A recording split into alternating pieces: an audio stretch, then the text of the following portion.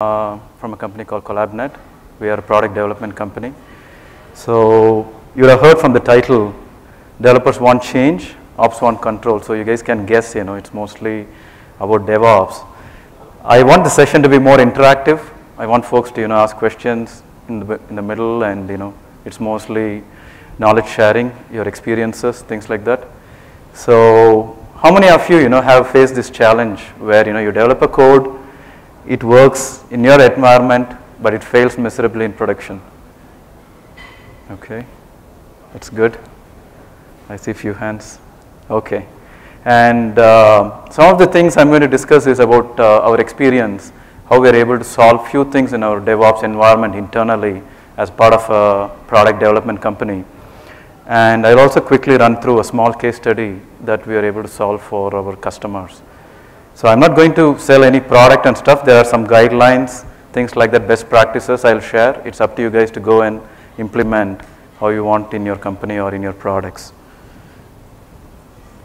So first I'm going to discuss about, what are the challenges operation teams have and what are the challenges, developers have. And we talk about, DevOps value proposition and what are the building blocks in DevOps space, how you can build your own DevOps. So these are like general things, and then best practices and how we solve some of the DevOps challenges within our environment in our product. We host our product in cloud, things like that. So you can look at that as a takeaway for you guys, and then one of our customers' case study. So let's start here. So as I started earlier, we always have a tug of war between developers and ops.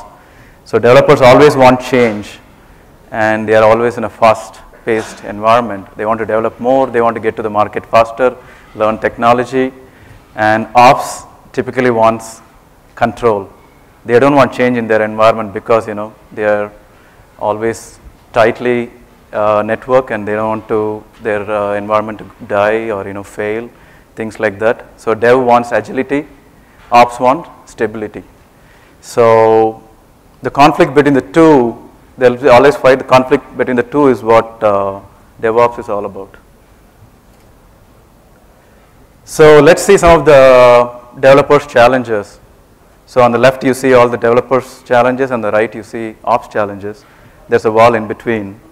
So typically everybody knows, we are not going to talk about application lifecycle here, but typically everybody knows, if you follow practice any lifecycle, you have like a plan, code, build, test, deploy, and then you also have release automation. So developers, nowadays, you have challenges where you build a product, even our product, it has a desktop application, the same product runs on web, we also have a mobile, and the same product has to be tweaked to deploy in a cloud. So all the developers have these challenges. And then increasing complexity of the code, where nobody, talks to ops until it goes to staging, and then before going to production, people talk to ops. Within that time, people develop, they get new open source things, tweak their environment, tweak their code, nobody talks to ops. The third one is, more agile. As we go through agile, we have continuous integration, continuous delivery, things happening faster, more iterations, but that same momentum doesn't happen beyond continuous delivery. It takes a lot of time to go from staging to production. Let's see that in future slides. And in case of ops, they have their own challenges. There are so many compliance regulations from the government, or so many security vulnerability things they have to take care. They have to take care of SLAs. They have their own challenges. And ops doesn't know internals of each and every app they are deploying in production or to their customer, because they are in their own space. And ops also want to try to reduce any deployment changes in their infrastructure or upgrading in their environment. So let's see the challenges in industry. So I got two things from Gartner and Forrester. So out of all mission critical application, what Gartner talks about is 80% or failures are due to configuration or release integration, handoff issues between dev and ops. Those are 80%. Forrester talks about overall failures, where 40% is due to configuration or release management related. So these are some of the industry challenges that exist today.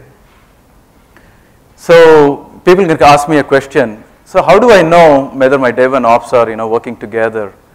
how do I recognize this? There's a problem within dev and ops. So there are few pointers. You can have your own checklist. You can come up with your own things, but I just threw few points here. What happens is in a typical development life cycle where people deploy code into dev, test, QA, and once you go to QA, it takes a while to go to staging and production. That means that's one of the signs where you have a problem. And the next one is failure in deployment. You went all the way through, and then once you go to staging and once you go to production, it fails. And ops says it doesn't work, developer says, oh, it works in all my environment.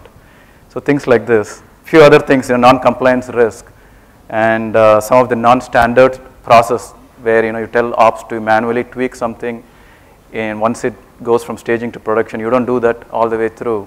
You have to open up some port in production, which you don't do in other environments, and there is no documentation procedure.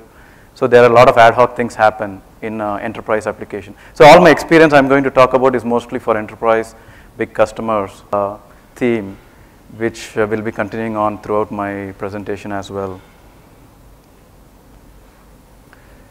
So some of the top benefits, let me talk about top benefits, and then we'll get into how the DevOps have been, incorporated, or how we solved our challenges.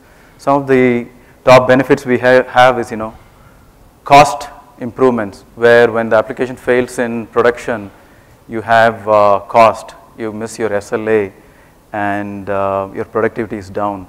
And you also have, once you have DevOps in place, you can decrease your defects in production. And you can also, improve your agility. And some of the other things are, business things we can talk about is, traceability, where you trace all the way from requirements. You have stories, you have epics, then, you have test cases tied to them, then you have continuous integration, and then you go all the way to build. After that, it falls down through your software lifecycle, where, you should try to improve your traceability. That will also help have a solid solution. And then last one is align all your stakeholders between dev, ops, even your business people, where it will be easy for someone to go to time to market faster. So let's see how it works. This is a simple workflow. It's not any product or a tool.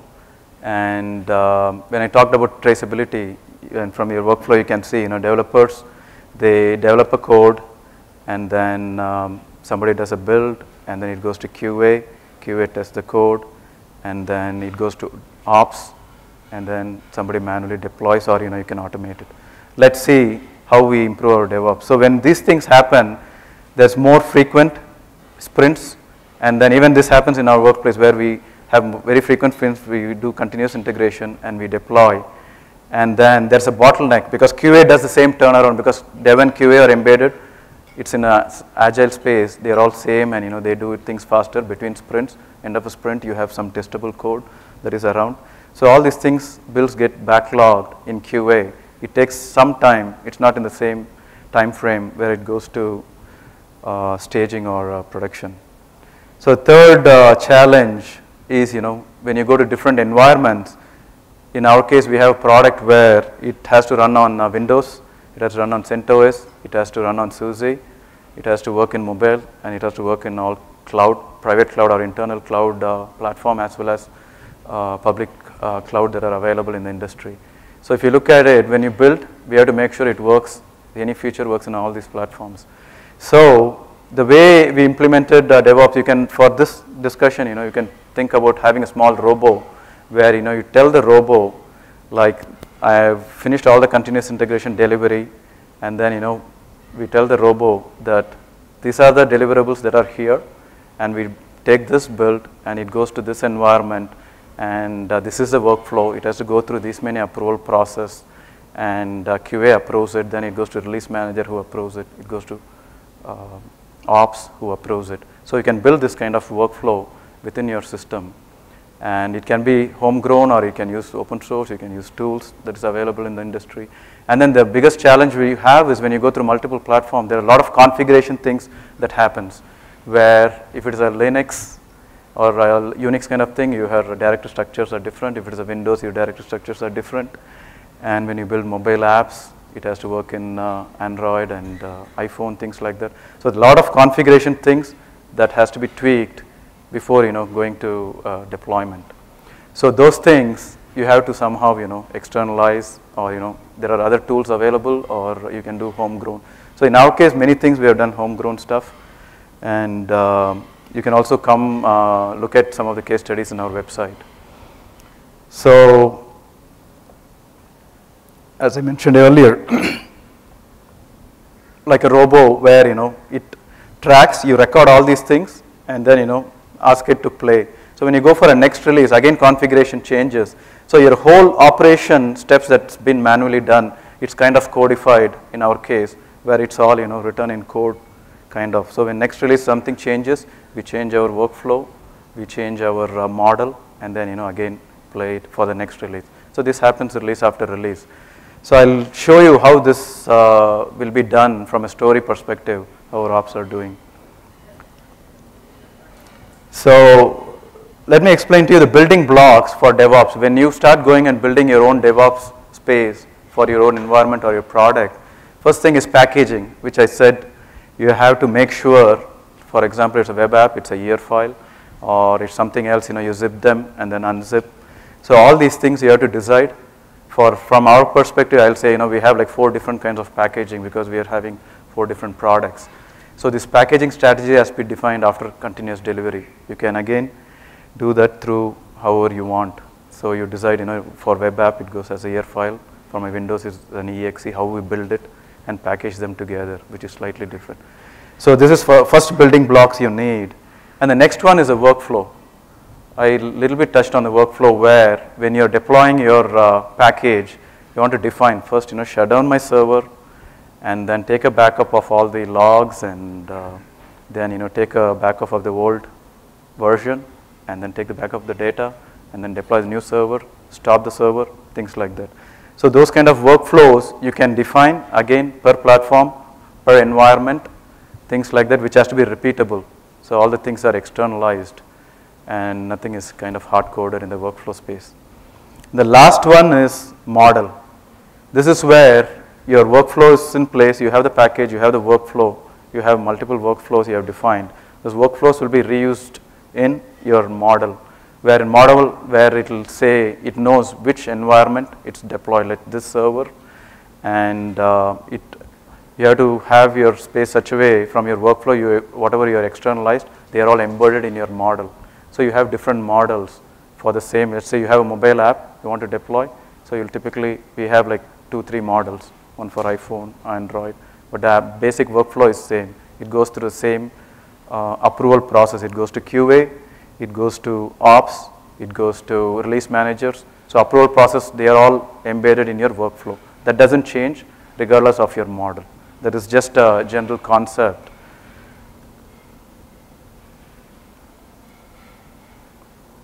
Okay, these are some of the things we also looked at and we embedded into our application because we want our product to be, latest and greatest. And from our customers, we got some of this DevOps requirements which we embedded into our DevOps as well.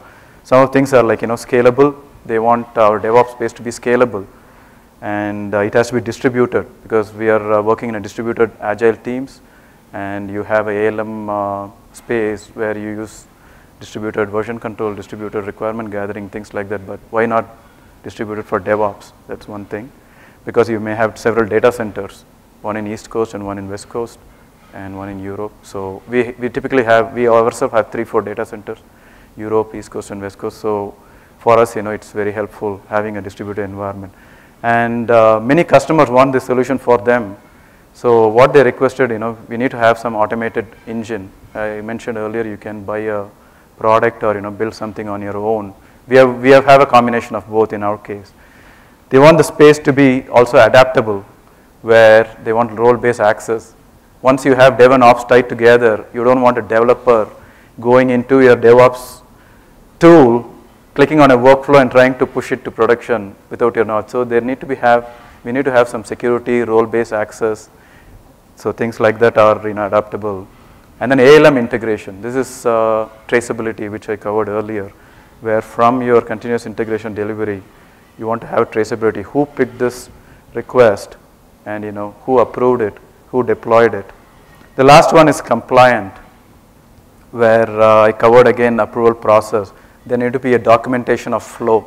Now, earlier you used to have pages of documents, 50 pages of documents, where per environment, per product. It is too tiresome for an ops person. And ops are also in a rotation. They are not in same ops person doesn't do the same job every day. They have day shift, night shift, different guy comes, one guy does half work, other guy comes and picks it up. So there are a lot of error that happens, and it's too many failures in your production.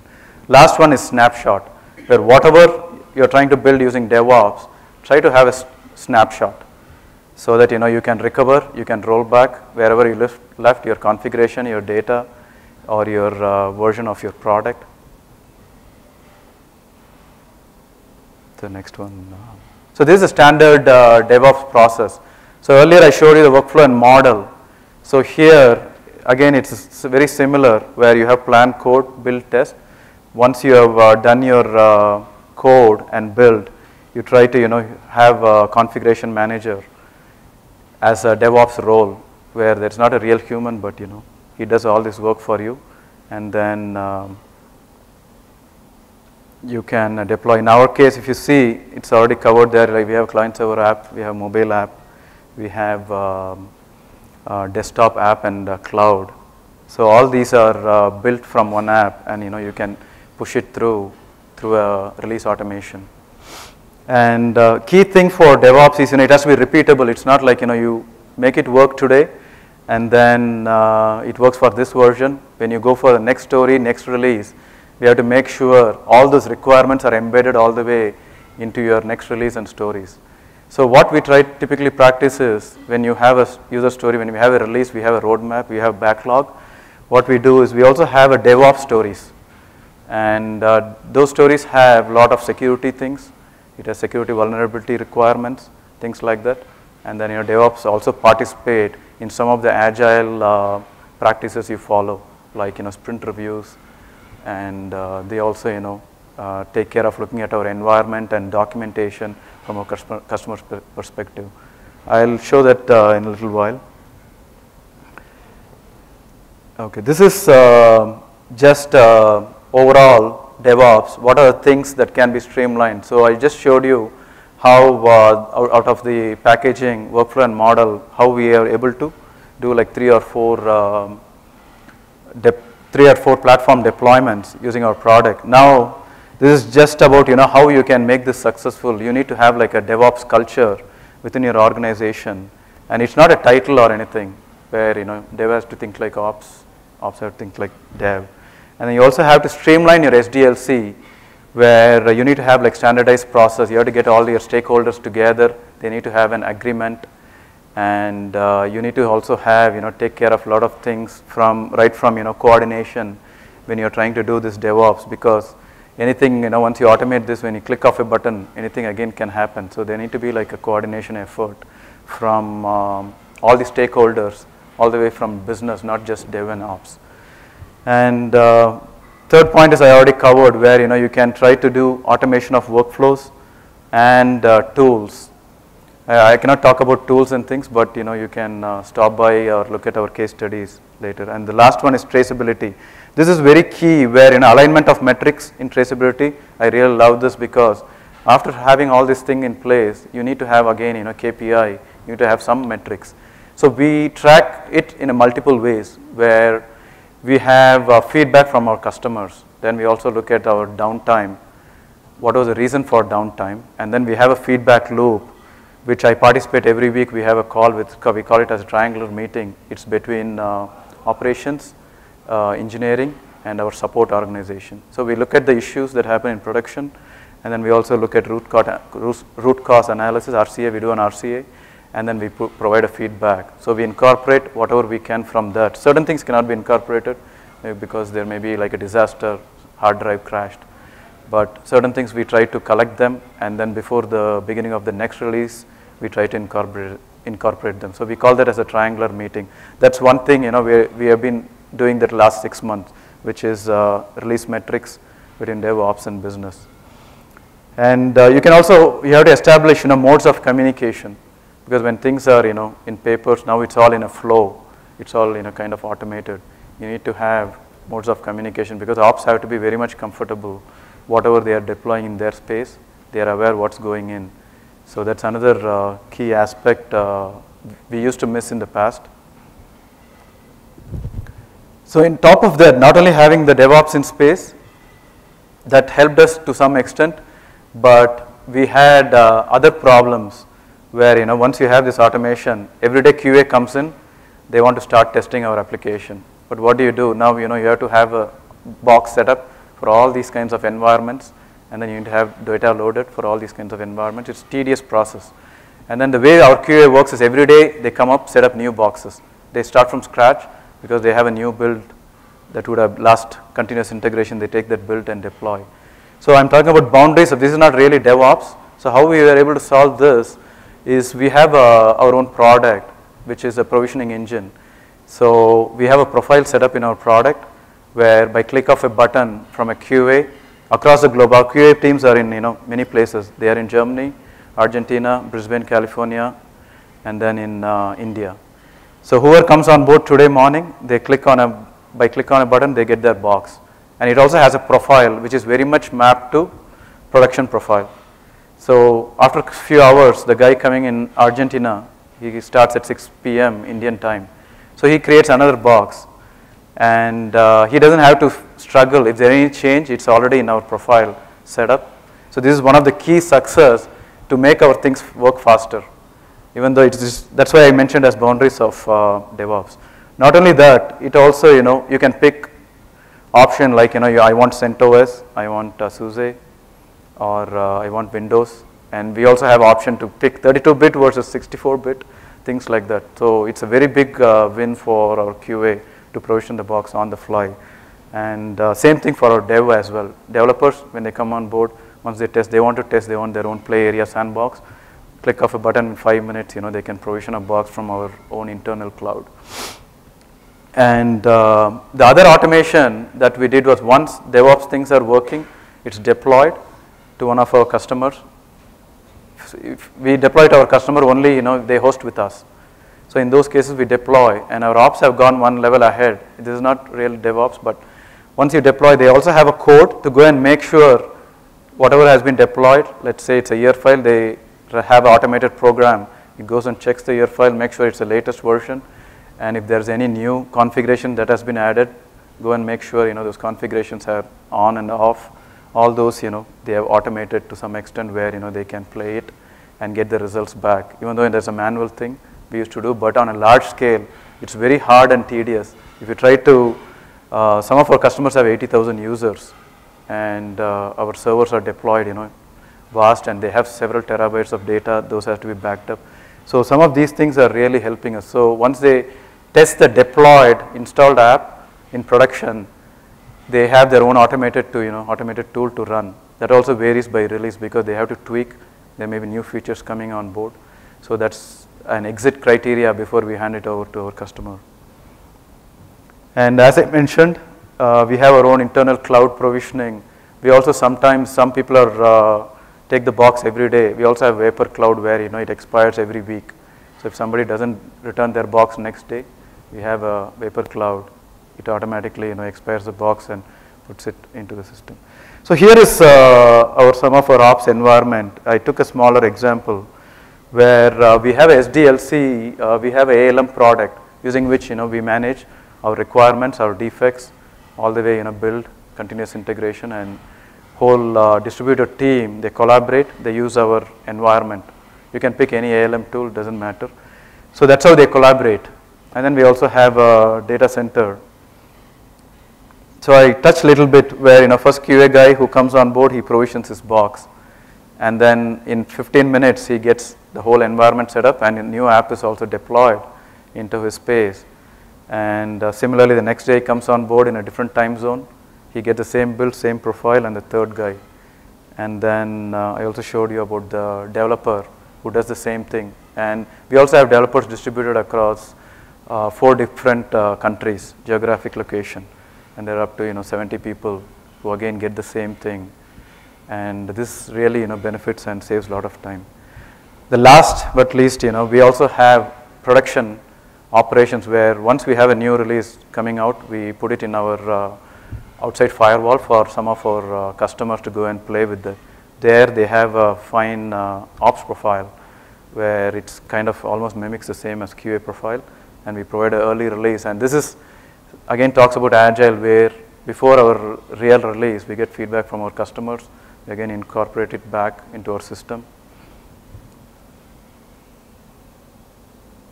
Okay, these are some of the best practices. I would have touched upon most of them, where our ops have their own requirement stories. So they come for sprint reviews, it's op related, and then they also do some of the admin doc qualification, where we provide a documentation for our customers how to install. So in our ALM space, we have workflow where ops have to approve before it goes to continuous integration delivery for some of the ops related stories. So that we have tweaked in our ALM workflow. And the next one is ops also test the way our customer installs. Some of the customers don't host in our system, they host it themselves. So what our operations do is they again take our product, install it, they try it on different databases using our documentation. These are some of the practices that helped us. And then last one is the flags. We have many flags to turn on off features based on what customer wants, based on the licenses that they bought. Those things are also tested automatically as well as manual. Ops have the way to test both automatic and manual. And then they have ops have an environment to build a snapshot. They can go back to snapshot like 3-4 versions before, after. That includes the data and configuration. And last one is very critical, where they have spent their heavy investment ops, where whoever touches the environment in DevOps space, they have like a very good audit homegrown build thing, where there's only one guy finally who has authority to go and see all the traceability. Everybody has their own. Somebody can build only workflow, somebody can build only model, and there's only one guy in the whole company who can go and look at the traceability. He's like a security officer, and he can check, so there is very tight security involved. So we have spent a lot of time building that as well. So any questions so far? I know I'm going pretty fast. Have any of you incorporated these in your organization? Okay. Sure. You mentioned you have different stories for ops and different stories for dev. Why is that the need? Good question. So the way our backlog works, right, in Agile, when we start a release, we have a backlog. So we get requirements from customers. So we call it as, CRUS, customer requested user stories. We get requirement from customer. So we create a separate backlog for that. And then we get requirement from our customer issues. We call it as CRIs, customer requested issues. Okay. And then we want to get some new features into our product based on the market, things like that. So we create our own new feature. And ops typically have their issues because there may be downtime because the application performed miserably, and there may be a lot of issues. So they have their own requirements. And recently, I got one of the ops requirements where they want us to run, cross-site scripting, because the cross-site scripting we are running today, it's not good enough. They want us to invest. So we shortlisted a product which is very expensive. It's like $30,000 a year. So because what happened is one of our customer, they're using best product, which is like $30,000. We are using $5,000 product. And they came up with a list of things. Oh, we hosted your product in our premises. We ran this tool, and we are seeing all this vulnerability. How come you guys didn't see it? So those things feed into as a requirement. So we have an ops backlog. And then we also have performance backlog. So beginning of a release, what we do is we take all these backlogs. Everybody has an owner for their backlogs. And then we feed it to the product manager. And he creates a priority. So in our ALM tool, you can rank them and you can prioritize them. So that's how it ranked and gets into our release. Then we pick between. They may have several stories because in many cases the ops team would not be part of the same agile. They would have a team of their own. Right, but what point was made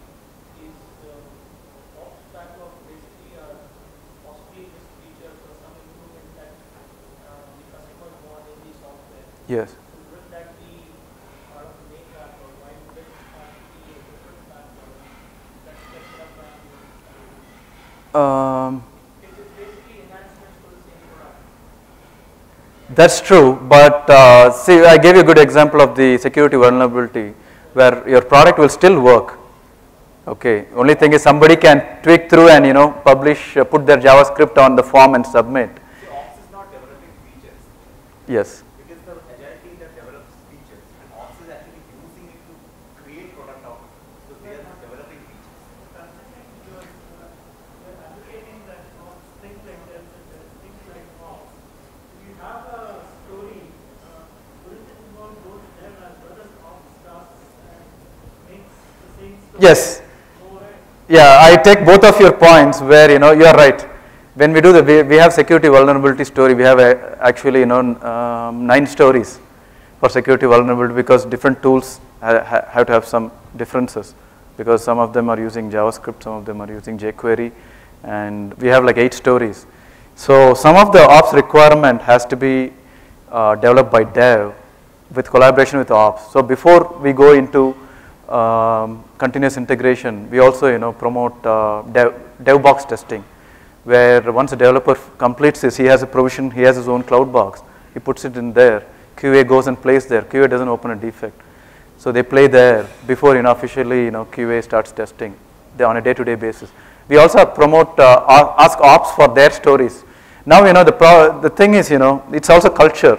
When you have ops backlog, give their own stories, they are also part of the system. They are collaborating well with us. In certain projects, it's very easy to have a very tight collaboration.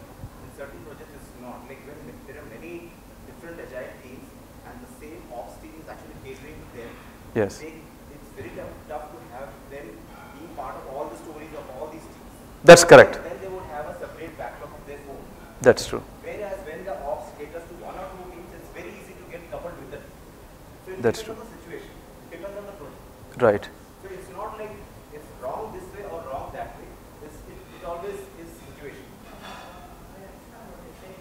What I'm saying is, it's a DevOps system that you want to build. Well, what you're explaining is some projects can have DevOps and some projects can't have DevOps. So I'm where you have DevOps. Okay, yes. Okay, got it. If you have DevOps, it means you share the story and you distribute that. Right. I give you an example. Another example is one of our customer want us to upgrade our product currently qualified for Red Hat 6.2. One of the customers said, I find some vulnerability on the operating system itself. Why don't you upgrade to 6.3? So things like that. In those cases, there is no dev involvement, where it's just a ops story and it's just ops involvement, where they upgrade the profile in the cloud and it automatically provisions for dev, QA, and everybody, and then they test it. I'm sure there are vice versa. Yes. There might be dev stories Yes. or many ops tasks. That's right. What I'm trying to understand is if you have a common backlog with stories from both stories and tasks from both sides linked to a story.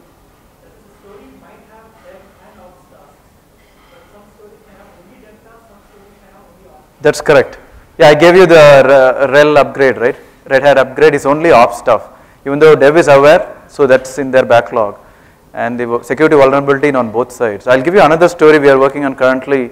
We are fixing some of the clustering. Our app can be clustered, failover and things like that, or make it active. That's another story we have where developers and ops have to be working together because we have some caching in our system.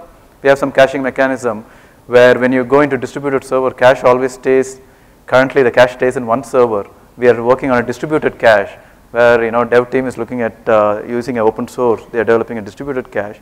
In that case, dev works on those stories, they develop it, and then ops comes into picture where when you have to configure those, how do you configure that common cache thing, whether it can be built.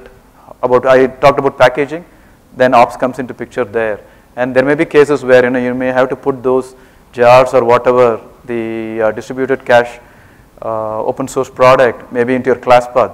Apps comes into picture there too. They keep modifying our profile, so automatically it reflects into our dev profile. Dev gets QA gets all in next day. They get it once they update the profile before provisioning the box. And even yesterday we had another issue where somebody wants to add beyond JDK 1.7. They want to add one more thing. It came from one of the customer. They want to add on. So last night I saw an email through our system that yeah, all developers, there's an email going around, all developers QA.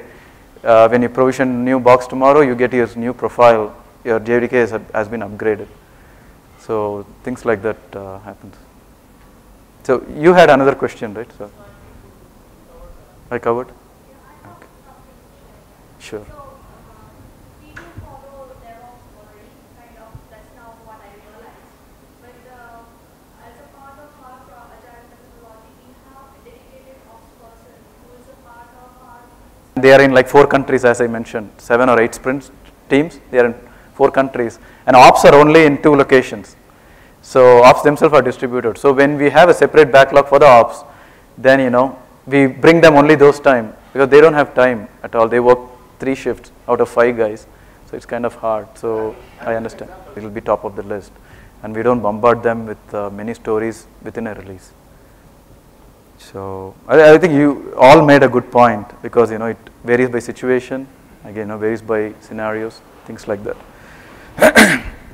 Let's look at one of the case studies. So far, whatever I showed was how we are doing it within our organization. You have seen, how we are doing it in cloud and how we are building it. So one of our customer, they use our product and then they build on top of it. So that's how our products are. Our product is. So they take our product, they build on top of it. So from our product, they get a deliverable out of our product, and they want to, continue doing DevOps. So we helped many of our customers.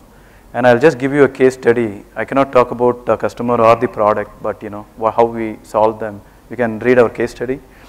So this is a utility company in US where they had a lot of regulation. They have to get things done, and they have some time frame. And there were too many people involved. As I mentioned earlier, like same operation person will not be doing the job every day. They have shifts, things like that. They have no tolerance for errors, things like that. So we have done like a fully automated DevOps space with workflow, with your models that I explained to you earlier, with different packaging. They have a web app as well as a client server app. And then it has reduced their defects and downtime in production a lot. Like there are statistics in the industry, you can Google and check, but people have typically said 20%, 30% of defects, downtime, SLAs have improved.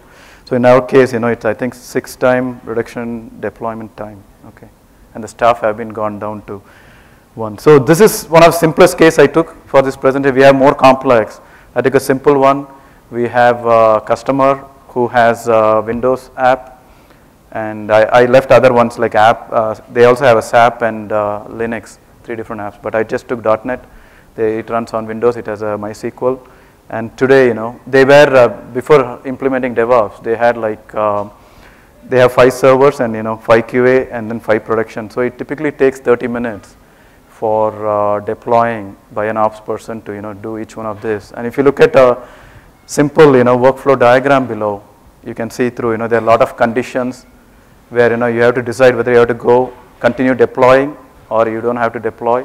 So in this customer case, if there's any failure happens, we also automated the rollback where all the data that's been deployed, it goes back to the previous stage. Your build goes to the previous stage. There's an automatic rollback as well. You can also program. That's an extreme case. You want to typically stop and check, ask some manual intervention, but they want an automatic rollback. That's also implemented here. The workflow is a little bit complex. So after DevOps, what happened?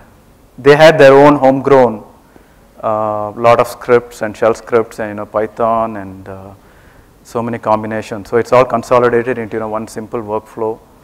That's what we did, and there's a centralized automation engine.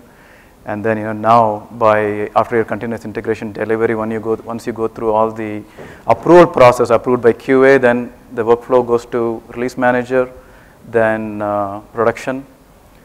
So after it goes to release manager, click of a button, 5 minutes, they get all the 5 production servers deployed. That includes dynamically configuring on different 5 servers has different workflow. The model is same, but the workflow is different. Workflow is same, model is different. Sorry. So it takes only 5 minutes for them to deploy. So this is a good case study. You can come to our booth. You can grab this case study as well. So the final summary. Do you guys have any other questions? 8 years ago, right? I think 8 years ago, we never had all these things. So I used to work for an insurance company in Philadelphia, where we used to have so many servers and like 40 servers. And then we didn't have all these things. What I used to tell is if there's any failure happens in production, it's because of the document given by dev.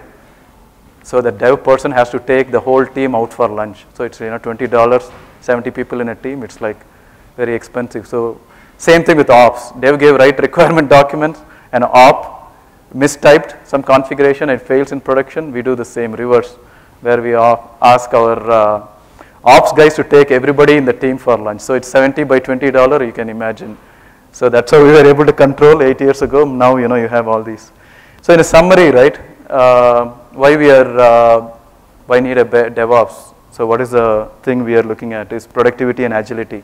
So dev wants agility at the same time, we also have productivity in place because we are automating a lot of things and we are also having control. And there are tools available where, once you automate your workflow, you can also create a document out of it. Those are again extreme cases. Some customers follow that as well, creating a document out of your workflows or models. And the next one is compliance and governance, which I covered a little bit, where in your workflow you can have security, you can have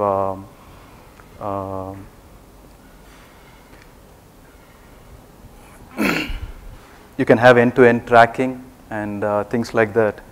And the last one is efficiency and cost. You can save cost because of downtime. You reduce defects in your production environment. And then other thing is, technology is not the only thing that can solve. You have to choose the right one that fits for you. Technology is not the only solution. Last one is, best engineering practices. There are again, a lot of engineering practices available, which has to be incorporated into your DevOps. This is evolving space. 4 months ago, when I did the same presentation, there are only half of these slides, which was totally different. And this conference, it has changed a lot. So best engineering practices have to be adopted. So any other questions? Yes.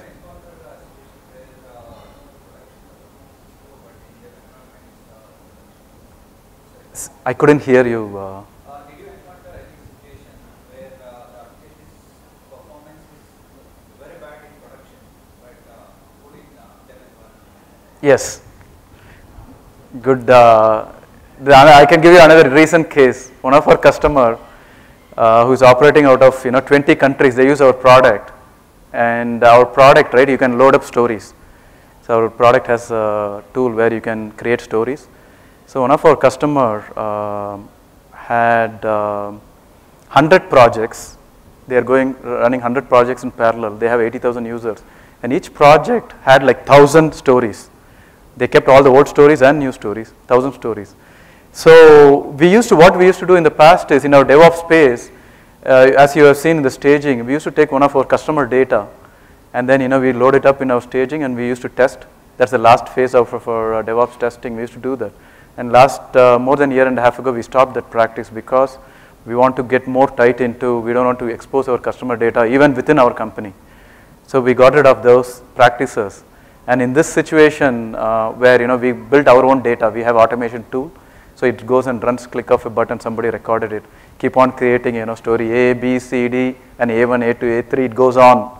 It creates hundreds. So we never had 100 into 1,000 stories in our automation. So it worked fine here, and customer went there. Customer kept all the stories for last 4 years.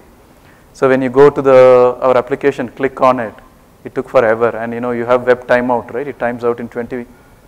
Some companies set it up for 3 minutes. Some have set it up for 20 minutes. So it timed out. We have those situations. So that's where our triangular meeting comes in place, where we have engineering, ops, support. So we do a weekly thing. We do look at an RCA. So last week I attended a meeting where I said, we need to have automation to mimic this and have environment always available. In our application, we don't implement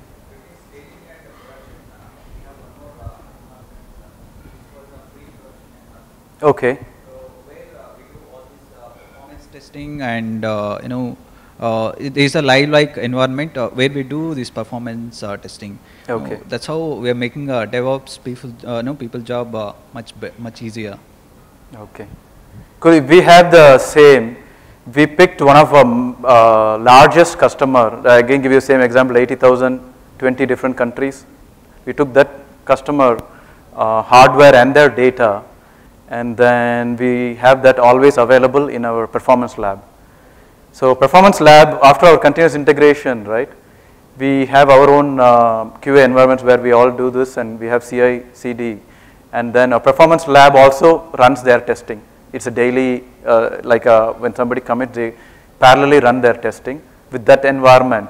So we'll never know. We have to keep on contacting our customer, because within 3 months our customer acquires some other company, and then they merge systems and they pull their code and stuff, and then without our knowledge, it explodes. So our test data goes out of sync in 3 months. This is one of the example where one of our customer, I think he acquired other company and they merged. They had their own product and they merged and moved all the stories here. We explored. We never knew about this. So some cases we have issues. Yeah. How often are your releases? How often we release our product? Our product has two release cycles a year. So our major releases are in June and just before Christmas, December. And we also have hot fixes where customers really dead in the water. So that goes on a parallel track. And we also have patches that goes in a parallel track. That can happen anytime. Patches are like 3 months.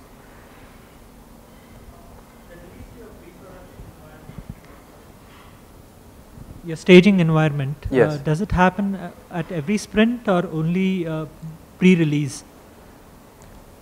Our staging environment happens pre-release, but I talked about PSR, we call it as PSR. It's a performance lab. They have an environment that happens daily. So that's where we have the whole staging is just pre-production, and performance is the one happens daily. And we all get an automated email. How is the performance? Last night we had an email saying degraded by 30%. So, okay. Any other questions? What are the challenges to DevOps, like some situations where DevOps doesn't work properly? Mostly collaboration. There's always that tight thing. Now we have given them ownership. They have their own backlog. That has solved some of our issues where, DevOps, they don't want any change. That is our biggest challenge.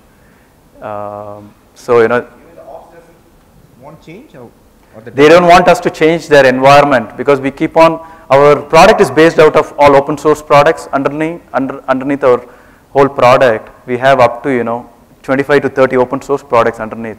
Any of one of them are upgraded. Let's say either it's a Struts or Tika or anything, we upgrade. Review Board, those are all open source products. We upgrade. Then we may have some changes in our operation, but there is always a pushback because they are scared to move that in. That's why we're trying to get them into the sprint and review. Whenever we think in our artifacts also we have some flags where we customize some of our artifacts where in a story level we have a flag. Does this require an automation? Does this require a doc chain? Does this require release? So we also have a note for ops as well, so that they can be part of the sprint review. Thank you. Did I answer your question or no? I went round and round. Partly, yes. Partly, yes. You can talk to me later. Sure. Thank you. I think I'm almost done. Any other questions?